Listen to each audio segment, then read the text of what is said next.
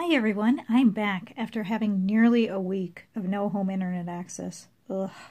But everything appears to be fixed now, so we can make a really inexpensive and easy project. A 1/12 scale cell phone or mobile phone. We're starting off with a popsicle stick, and we're going to measure it so that the popsicle stick will be 1.2 centimeters long. And I'm going to go ahead and cut it off there. And a list of the materials I'm using in this project will be in the video description, along with links to where you can get them. And there it went. Yeah, I have no idea where that went, so let's try that again.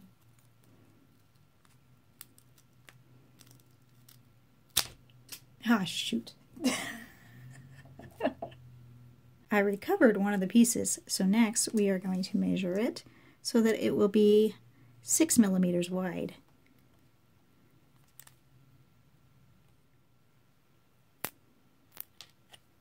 And your edges may splinter a little like this one here, but that's okay. We're going to be sanding this down anyway.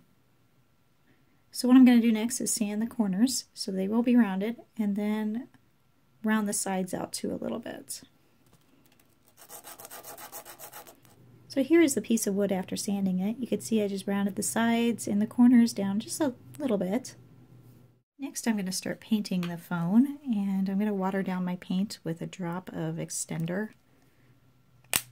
You could also use water though, and I'm watering it down in the hopes that that way my brush strokes won't show up as much. We'll see how that works out.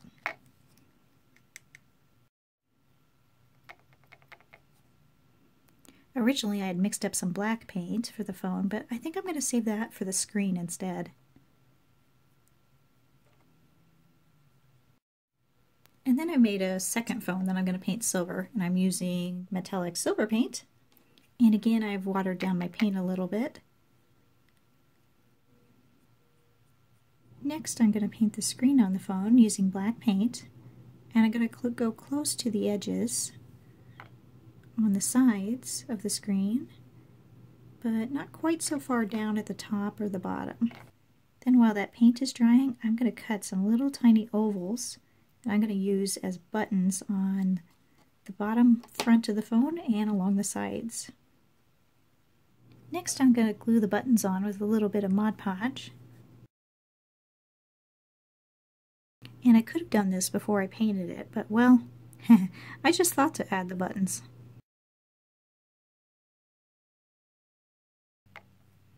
Next I'm going to paint over those buttons I applied earlier, and we'll just have to see how much they actually show up when I'm done.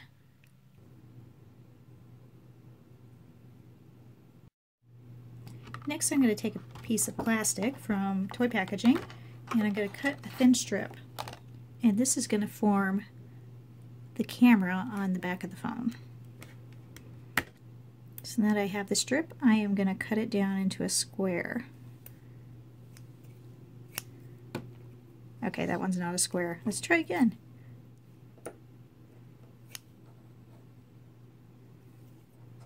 And then I'm also cutting a really thin strip beside it, so that way it'll be the flash that's next to the camera. Then I'm going to stick the camera lens and the flash on place on the back of the phone with just a little bit of Mod Podge.